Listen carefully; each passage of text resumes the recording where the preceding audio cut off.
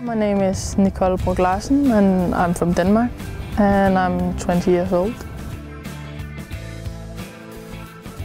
My dad took me to the golf course when I was 3, but yeah, didn't interest me, so I started when I was 9, I'll say. My dad introduced me to golf. He has been playing golf for 40 years, so he wants me to play together with him. The first tournament I won was a junior tournament in Denmark, a girls only tournament. So. I think I was 15 when I reached the scratch handicap. It might be the same year. I broke 17 when I was 15. Yeah, I played for the national team since 2007 and yeah, played the European Championships and the World Championship one time.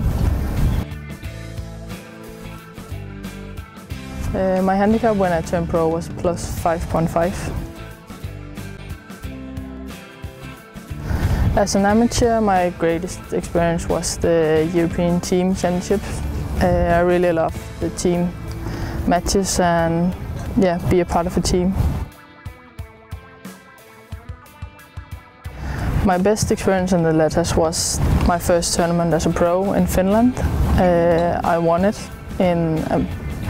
under 19 against 2 other players. It was really nice start. The letters is helpful for players because you learn how the pro life is and you learn how to travel from week to week, and yeah, you meet new people, and yeah, I felt like we were one big family on the letters last year. It was really good for me.